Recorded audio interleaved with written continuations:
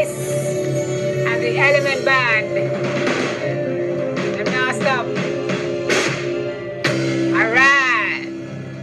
All right, now world. Together we stand. That is a boss tune, from the bass line to the keyboard to the background vocals to the loved drummy, and Richie sounding like, oh my gosh, goosebumps, honestly. More from Richie later.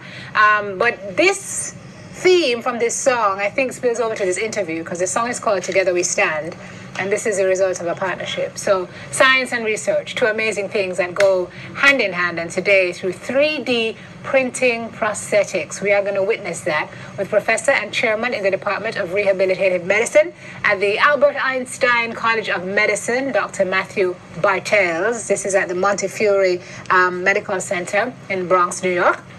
Director of Zion Care International, Camille Wilson, and physician and researcher, Dr. Vishal Chandel, also with us this morning. And I don't want to leave out Felix, because Felix is here with Robo, Felix Morris, and Robo. Good morning, Robo. I say you call him Robo. Which you just fitted yesterday for the first time. Felix is an amputee and is benefiting this morning. So good morning to all of you. Thank you for being here. I'm going to start with the lady first, if that's okay, because I want to find out how this all came together and we came to be sitting here this morning. Tell me, well, Felix, we can talk about your story, but how did this partnership between your organization, Zion Care, and the Montefiore Hospital come about?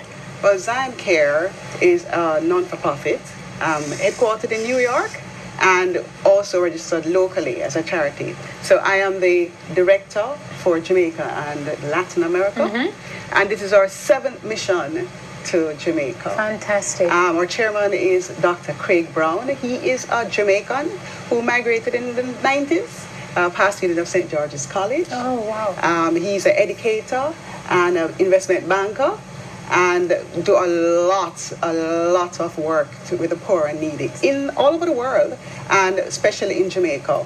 So this is our 7th mission to Jamaica, and I think it's our 3rd association with Montefiore.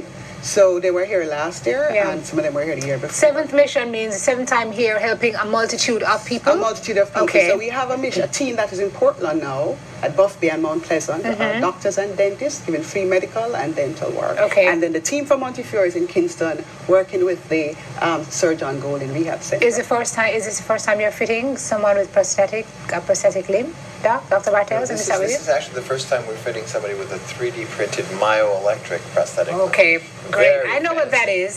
So, to make it sound simple, okay, great. A prosthesis is just a replacement for a missing limb. Yeah. And what we have here is a limb that actually is made not by hand and the traditional craftsmanship, but this is actually printed on a 3D printer, which is attached to a computer. So it's just like printing a piece of paper, except it prints in plastic. Yes. And then in order to really make it actuate, you have sensors on the muscles that sense the activity and then convert that into closing and opening the hand.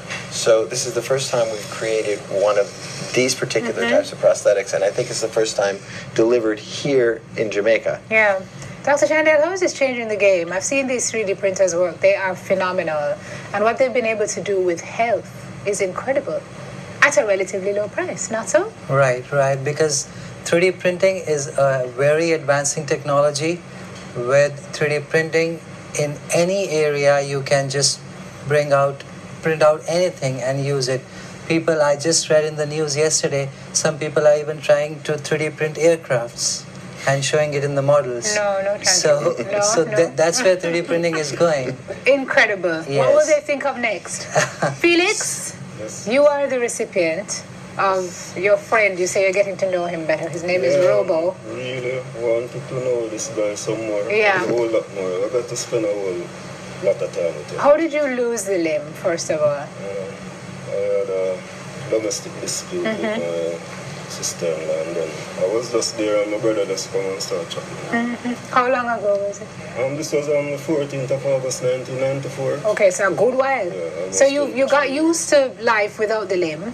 Yeah, for a while. So now you have to get used to life with the limb again. I got to spend a lot of time with him, getting to know him better and he gets to know me better. Okay, can I ask you to hold the limb out a little bit? Harold, I don't know if you can get the shot. Move it over to this side for me. I want Harold to see the attachments. So Dr. Bartel, tell us about the what you call those things that we see on the arm. So what you can see on the arm, on the bottom, are the sensors. Right, I'm going to put, okay, that's what we're talking about. These are the sensors. Right. And what they do is when you squeeze your muscle, there's electrical activity. And it picks up that electrical activity and that turns it into motion.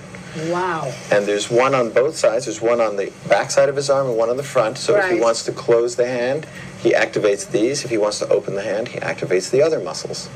But there's a lot of training. You have to learn how to control your muscles. And since Felix hasn't used his muscles for a long time doing this, it's as he said, he's going to have to learn to work with his friend to make it work very smoothly. So that process will be a lot of physio. Yeah, a fair amount, but it's going to be, I think he'll be doing a lot of it on his own because you'll just sit and you'll practice. And it's practicing picking up things, releasing them, using the hand as much as possible and for as many activities as possible. So Dr. Chandel, the notion is that he will be able to get so used to this that it will function as his regular limb used to. Yes, because the muscle sensors, they pick up the action potentials which are transmitted to a circuit board. That circuit board is like a small computer which is programmed and it tells these fingers to move according to what his muscles are doing. So when his mind is trained with practice, he can pick up a thing, he can drink with a glass, and he can do all this normal stuff except for like bigger stuff.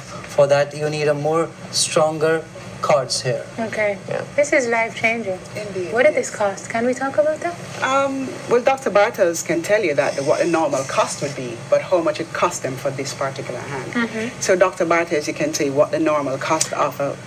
Well, the normal cost for a myoelectric limb that's traditionally made, not 3D printed, would be anywhere between at the minimum $10,000 up to $30,000 US dollars. Yeah. So it's not Jamaican dollars. Right. This particular hand with all the components and the parts put together is in the range of $300 to $400. Incredible. Indeed. So this can bring the reach of these advanced technologies to many, many more people, which is why we're doing this. Yeah. And I also want to mention, we didn't do this all by ourselves, too. We had some foundation help as well in the United States. There's a Everest Foundation who actually helped to support Dr. Chandel and us to actually create this and has supported us in coming here as well. Yeah. So this is, as you said, this is a teamwork, multiple collaborations. Together we stand. This is fantastic. We have to go. Any final... Well, just want to say a big thank you to CGM Gallagher, my company that's helped to sponsor the program, to Island Car Rentals, to Jamaica Medical Foundation, and to Jamaica Money Market Brokers Foundation. Thank you so much for the help.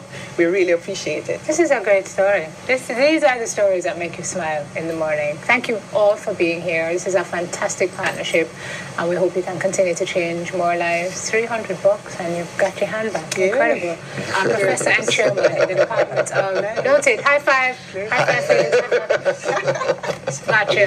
Department of Rehabilitation Medicine at the Albert Einstein College of Medicine, Dr. Matthew Bartels, Director of Zion Care International, Camille Wilson, Physician Researcher, Vishal Chandel, and amputee Felix Morris. Amputee no more. He's got his hand back. More on Smile on the other side of this break. Thank you, everybody.